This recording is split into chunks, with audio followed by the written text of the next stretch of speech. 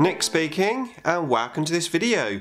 Right, preparation is done, ready for tomorrow. Tomorrow will be Nick's New Year Painting Challenge starting day.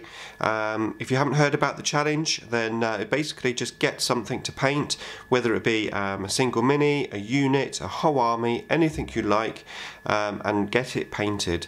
It's basically designed to motivate us to get something painted in the new year, and just to kickstart the year off. Now, obviously, if you don't have a YouTube channel, there is a Google Plus group, so you can go and join that. The link is in the description below. Just using my Get It Painted Challenge group for that. And you can just upload your videos, upload your still pictures on there for everyone to view, and obviously hopefully motivate each other. We've got a good number of people doing the challenge, so if you want to join in, then please do so. So yes, I've got these warp spiders. These are my old models. Of course, I've had these for quite some time.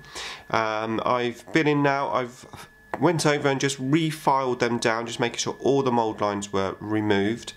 And then I've been sorting out the bases. Now, yes, I do have the option, obviously, to put them on bigger bases, but A, I don't have bigger bases, and B, they're on these bases already, so I'm just going to stick with these smaller bases.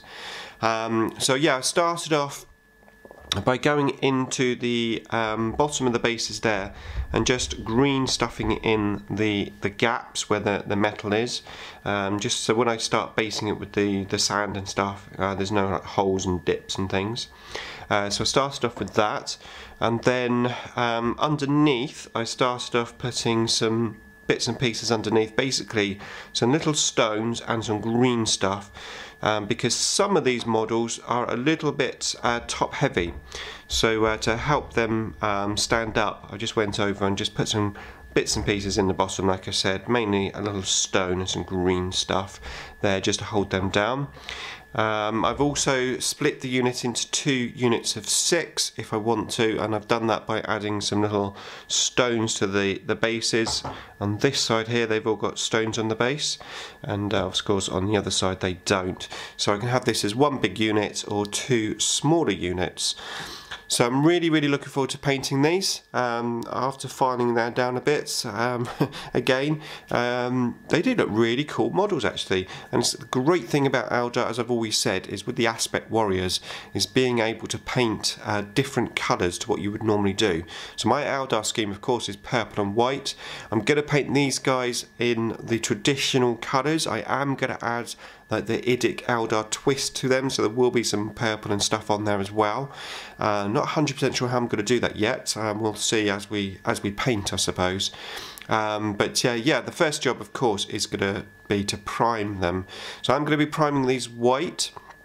Now I know, obviously, as they are basically a red colour, priming white isn't necessarily the best primer. Probably should do it black, but I always prime my white, my Eldar white, because I like my white areas on the models to be absolutely pristine, and I find the best way to do that is to have a white primer. So we'll see what happens there. I think the red will still be fine, especially after I've washed it and stuff. I may even have to base coat the red areas with black first, just with a hand brush. I'm not sure. I'm going to have to see how it goes, but I'm sure it will be fine. I'm sure it will work out in the end. So that is it. That's the update. I'm going to get these primed today, ready for painting tomorrow. I'll have another opening vid to start the challenge off. Look forward to seeing all of your opening vids, and have a good time painting them, everyone. That's it from me. Thanks for watching.